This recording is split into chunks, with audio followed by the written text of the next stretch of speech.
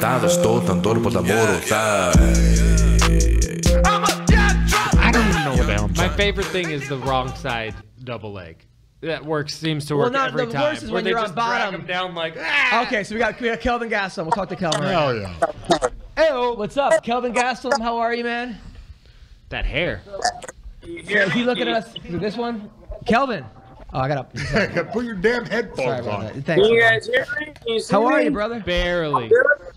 Good. Can we get the volume up? The volume's a little weird. So we're talking to one of the best fighters in the UFC. He was top 2 at 185, top 2 at 170. He's proved everybody wrong. Everyone's like, he's not going to be able to make it at 185. He knocked out Bisping. Yeah. He beat Jacare, something you couldn't do, Mayhem. And now where are you? You're in Florida. How are you, man? What's going on? I'm in Miami Beach, man. Nice. I'm going to see you tomorrow at the Miami Improv. I'm going to be there tomorrow night. So are you taking a vacation? What's going on? That was my Scarface impersonation. Miami Beach, man. Anyway. Can we get volume on this? Is there something? Joe, help me. He said Miami Beach, man. Miami Beach, man. All right. How's the volume? Are we Gage? Thank you, man. You guys can hear me well or no? All right. Here we go. Kelvin, talk for a sec. Yeah. Hello. Yeah, that's better. Right, it's better. All right. Talking to Kelvin Gastelum. So you're taking a vacation? I'm out in Miami Beach, brother, having a little time to myself before I head back to work. Good. Now, did your girlfriend graduate high school? Is that what you're celebrating? You asshole. Yeah. Yeah, by the way, he has like a girlfriend in college. She's smoking hot, but she's got to be like, what, 21? Years ago. She shows up to your fights wearing her sorority letters and stuff. She's just so young, but she graduated years ago. But actually, I got a confession to make. Her and I split up a few months ago, like 2 months ago. Yeah. What happened? Was it because she's dating Darren Till now? Is that what happened? Or, I think so, man. No, she's a good girl. Damn. All right. So you're in Miami, just rocking Cuban vagina right now. You're probably going crazy. Well, I met up with Henry out here. I met up with Kamaru out here, and we're just having a good time. Well, Kamaru's in training, but Henry and I are having a good time. You and Henry Cejudo. Do people think that you're his dad? We pass for brothers. Okay, I like it. Now, I had money on you in that last fight. I'm not gonna ask like someone asked Nate Diaz like, hey, pay my rent because I like blew my rent on your thing. I was like, dude, was it one of those things you just couldn't get started? Yeah, of course. Was it something where you just couldn't get started against Till? Yeah, man, I just felt flat. I don't know if Mayhem has ever felt like that. I don't know. Fight night, just fucking flat and just not on, at all. And just you think maybe that not at all. Maybe a little bit of overtraining, or like what are you gonna do different on the next one? I mean, you got to learn from that, right? Right. And I just think it's a lot of things that I could have done better during fight week. Maybe rest a little bit more, not train as much, and maybe not cut as much weight. This time we cut it close. And I think it all affected me, and it kind of felt flat, just real flat. Not my night, man. I don't even feel like I lost to Darren Till. It's not like I got destroyed or flattened by him. It's just not my night that night. No, of course. Now, but man, I've already got 2020 mapped out, bro. I'm so excited for what's to come, man. I'm recharging right now here in Florida, as you can see. But 2020 is already mapped out, and I'm planning a big year ahead. Now, you were a state champ wrestler. You're a great wrestler. In that third round, you went for a takedown, but there was like 20 seconds left. Do you kind of wish that you kind of went for the takedown earlier? Yeah. I mean, I just wish I could have been on my shit that night more. I mean, I just wasn't on my game that night. I really, it's a sucky feeling that I never want to feel again. Well, people always say like, hey man, Kelvin Gastelum in the gym, he shows up late, the girls beat him, everyone fucks him up, but then when it's fight time, you just knock everyone out. I mean, you're just a different fighter fight time. But this, so maybe it was just an aberration. It was a one-time thing. It was something where it was just, hey, sometimes you just this is the first time that ever happened to you, right? Yeah, I mean, just felt fucking flat and just not on, you know, and it was really weird. I never felt like that in a fight, and I don't ever want to feel that again. Well, I mean, you're right there, man. Now, what happened on the scale? Because they said that you were your coach like leaned forward or something. Yeah. You got in trouble. Like what exactly happened? Yeah. Well, I guess my coach got a little too close, you know, overlooking the scale there, and you know, I didn't even notice that he was right behind me. I was just focused on making the weight. Lifted you up by the half. That's what they said. That's what they said. Guy. Now, did you? But you got like in trouble, or like now you can't go back to New York? Like, what happened? No, I got a little fine for doing that misconduct and For scale tampering? That's hilarious.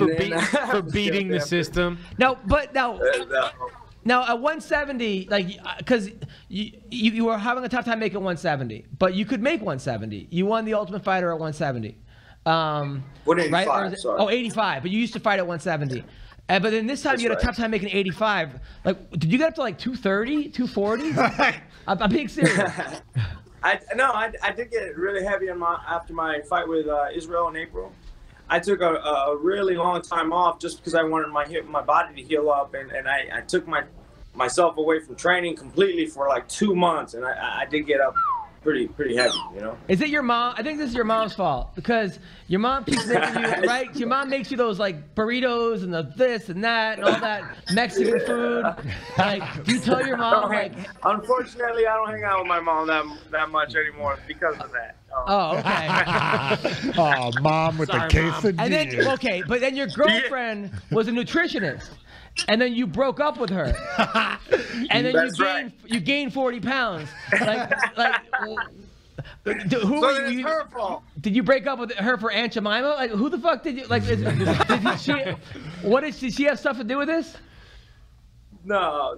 I just feel like it was my fault, you know. In my time off, I gained too much weight, and then I had, you know, this time I had a little bit of trouble. How much weight did you cut? Oh, how much weight did you cut the week out? Sorry to cut you off there, bud, but how much weight did you cut the week out? The week of 15, Oh, which I don't really ever do that much. Yeah. Actually, in most of my fights at 85, I'm walking at 85. Yeah, it seems like that could definitely affect your conditioning, bro. 15 pounds in a week, you know, that's kind of rough. Yeah. You also have been knocking everybody out. And do you think maybe you kind of fell in love with your power? Maybe. Yeah, I was pretty confident that I was going to knock him out, but out there and look like shit. So, yeah, maybe. So was I, because like your boxing is on point. He was a Golden Glove boxer. Oh yeah. So if you don't know Kelvin's story, because I know you've been away for a while, so thanks, bud. So Kelvin graduated high school, was like the 8th seed in the state tournament, won the states, right? Then he goes to college. He misses his mom. He's like, I miss my mom. I want to be home. Drops out, becomes a bail bondsman. Oh yeah. And starts boxing. Nice. Becomes a Golden Glove boxer. Then he goes on the Ultimate Fighter. He's the last pick. Everyone's like, oh, this guy, this fat, chubby Mexican. Like, come on. He wins the Ultimate Fighter. Beats Uriah Hall in the finals. Fucks up Uriah Hall. Then he beats the next 5 guys. Then Tim Kennedy, he misses weight in New York City for Donald Cerrone. Everyone fucking abandons him but me. I call him up because I like blocked my number and he like picked up. Right? So then we became friends. He fights Tim Kennedy. Yeah. Kennedy's like, I'm going to teach him a lesson.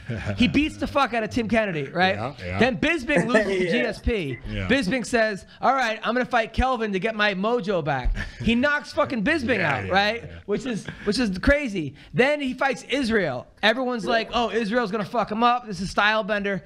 It's 2-2 going into the 5th. Yeah. And it was a real close one. He almost won, but Israel got him. I gotta say. It was very, very close. So now he fights Darren Till, and like here we are.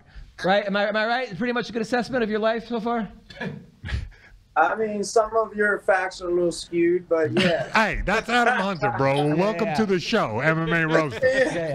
Yeah, he always does that. Basically, yeah, you're on the money, basically. Yeah, he also chokes out Jake Ellenberger in 1 round. Nice. I mean, that's tough. I mean, he's been fucking everybody up.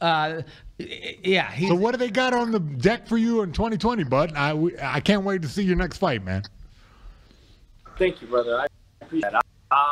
I don't have an opponent lined up yet. I'm targeting maybe fighting around March. I want to make sure my holidays I get to eat a little bit. Yo, don't blow up to 255, all right, bro? No, we don't want to see you a heavyweight, all right? No, that was a learn, man. That's a learn. I'm going to take it easy this But season. the body's good, though.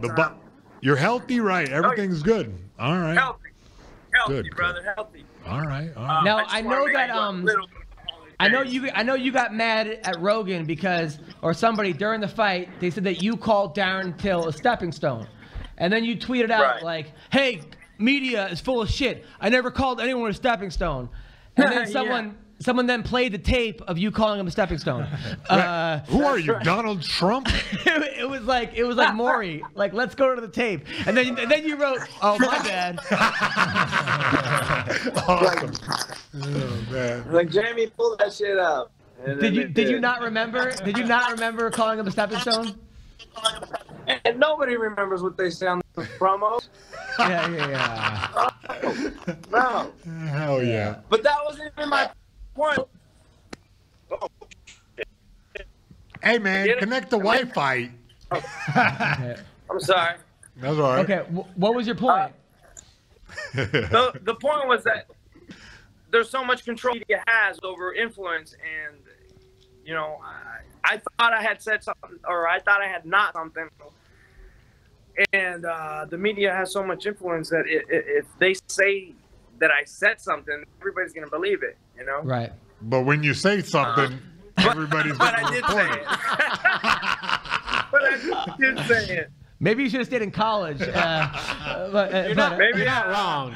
Yeah. You just fucked up. It's okay, man. Look, yeah. Kelvin, you are the most likable human being I've ever met. Like, And handsome, too. you're one of these guys that, like, and you're a loyal dude, man. Like, you're a loyal guy. Like, you're one of those dudes, like, he came to my we were in Vegas, and he came to my hotel room to do a podcast. Yeah. And I, like, fucked it up. The sound was, like, beyond horrible. And it kept dying. And he just sat there like the nicest. He's such a nice guy, man. Oh, he was just reliving being a bail bondsman, sitting there on his hands, waiting for somebody to come out the house. Yeah. You're such You're a lucky good I dude. like you, brother. You're lucky I like you. Oh, thank you, man. Thank you. Now, have you been? Are you on Tinder or Bumble or Grinder? I am. Uber Eats? You know what? I haven't been on that in years. what? No more. You are on Tinder or Bumble? No, I haven't been on that in years. Come on, too bro. embarrassed now Facebook these is days. his Tinder, bro. This guy's on top of the world. He's banging whoever he feels like. Instagram? There you go. Why are you always interested in everybody's sex life, man? I don't know. Always. Because yours is so sparse? Yeah, because I'm gonna yell that for going to strip clubs. So. Yeah. Oh, jeez. So you're hanging out with All Cejudo. right, guys. Bro, I'm sorry to cut you, but I actually have to take off in a little bit. Okay. There's some hot Did the chicks pizza waiting come? Yeah. The pizza's waiting for me at the door. Nice. All right. Well, I'll see you tomorrow night at the Miami Improv. Yes, sir. We'll see Thanks, you tomorrow, Kelvin. brother. Thank Y'all you. take care, gentlemen. Good talking to See you. ya, brother. Thank you. Adios. Have a good one. Hell yeah, that dude's fucking living life right now. Yeah. No, he lost that fight, but whatever. You know what I mean? He'll be back. He's like a great competitor. Yeah. So it's good to see him doing good. Tá, estou, tanto por amor, tá.